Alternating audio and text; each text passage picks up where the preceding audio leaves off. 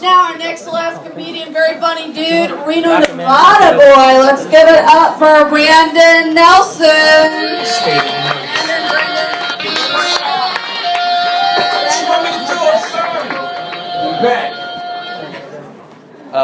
Thank you. You guys are actually clapping like someone good's coming up here.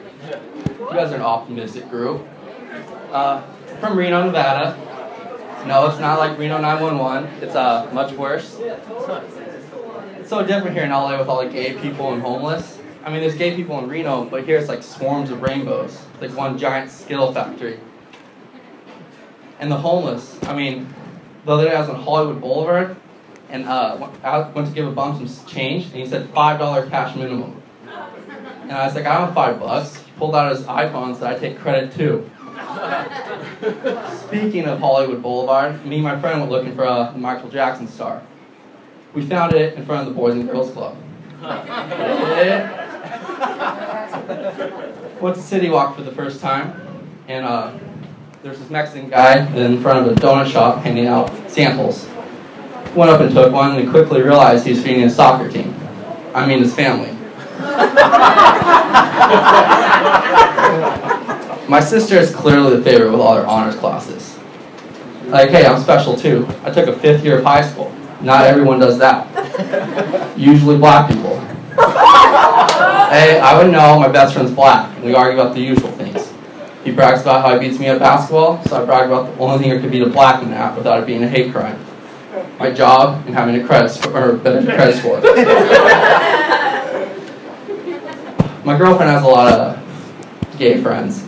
They're real sensitive. Like the other day I told him to quit acting so gay, and he told me to take my dick out of his mouth. Touche. My girlfriend recently gave me a nickname in bed. She calls me Geico, because I last 15 minutes or less. I'm kidding. About 10 minutes. Too much credit there. I got the iPhone 5 for when I send nudes. All my penis fits on the screen. All 4 inches. Ladies. I'm just kidding. I got it for Siri because I wanted to tell a woman what to do and she'd actually listen. That failed. So you can tell how long couples have been dating by how happy they are with the answer. Like, how long have you been dating? 2 weeks. Yeah. 6 months. Yeah. It's like a year goes by. You guys are still dating? I don't know. Am I still miserable? For me, it's 4 weeks, 33 days, 30 hours since the last time I was late. I mean, my girlfriend also doesn't want kids. She says it'll affect her career. I don't see how it'll affect her making me a sandwich.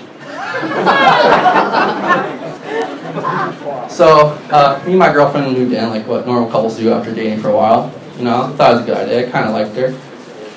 Week goes by, not gonna lie, what Chris Brown did makes so much more sense. I thought I'd get a little better. 6 weeks go by, what O.J. Simpson did makes him seem like a god. If the glove fits, thank you.